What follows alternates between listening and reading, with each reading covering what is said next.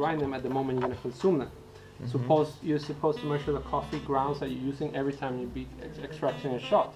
We're talking about 14 to 21 grams for an extraction of 28 to 32 seconds, give or take.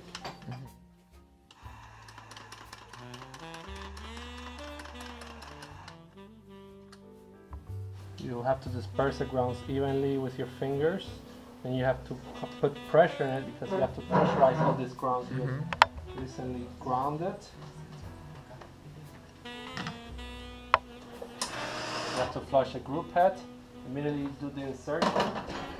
You put the 2 cups. You have a nice steady stream, almost like a little rat tail, coming in anytime now. Okay.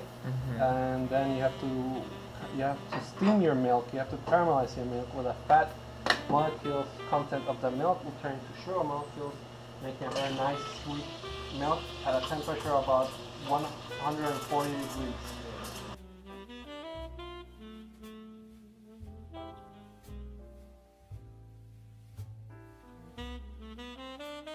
Now you have your espresso. You have your milk ready.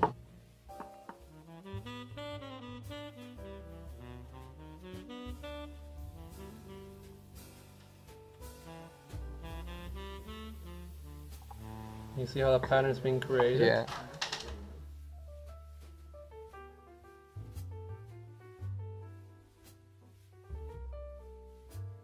And here you have it. Thank you. You're welcome. My pleasure.